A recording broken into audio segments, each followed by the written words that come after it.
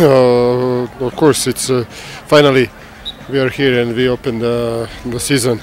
I like that we do it much before, not like that we have 4 or 5 matches less than others. But okay, tomorrow we are here. Tomorrow we open the season, and of course we prepare ourselves as usual, as any other game before this one.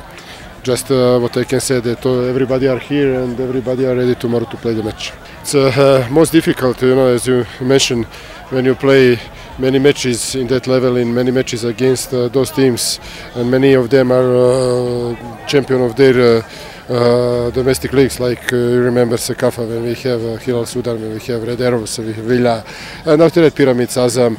Of course, our 2 matches with Police here, and the most difficult is after that, after big emotion about last match, about everything, how you give everything on the field. It's most difficult to bring them in the same shape and motivate them to have same approach and to play the same level like they did in last period. Of course, it will be our biggest